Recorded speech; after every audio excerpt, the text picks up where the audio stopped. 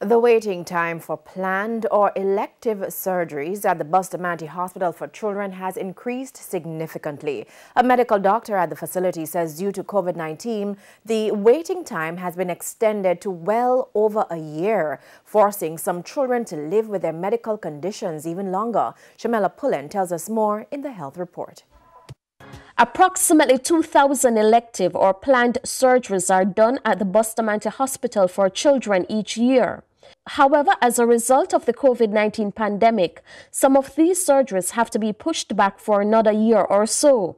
So elective surgeries include hernias, circumcisions, removal of certain lumps and bumps, as well as planned bowel operation, more involved major operations, which are not themselves emergency, but they are important, such as patients who have Hirschsprung's disease or patients who are born with abnormalities of the gastrointestinal tract. Consultant pediatric surgeon Dr. Noel McLennan says the aim is to get these children to do their operations in a timely manner, that is before they reach age 2 or 3.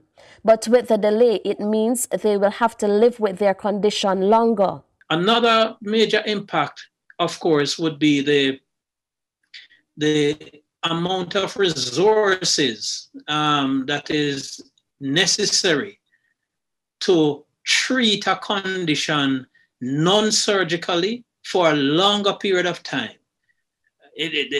For example, patients who may have colostomies, more colostomy bags will be required for a longer period of time. So in terms of the expenses, in terms of the human care, the man hours, woman hours, person hours, so to speak, that is involved in the care of these children, that is even more. Dr. McLennan says while the medical team tries to see how best they can get some of these surgeries done, he cautions parents and guardians to protect their child or children from getting viruses, as this can further delay their surgery.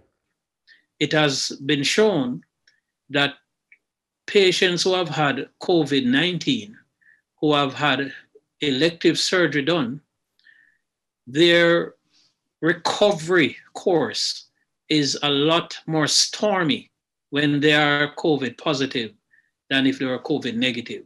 So the first thing is to be safe, take all the precautions that are out there to be taken, and number 2, be patient. We will get to do the operation. With your health report, I'm Shamela Pullen wishing you good health.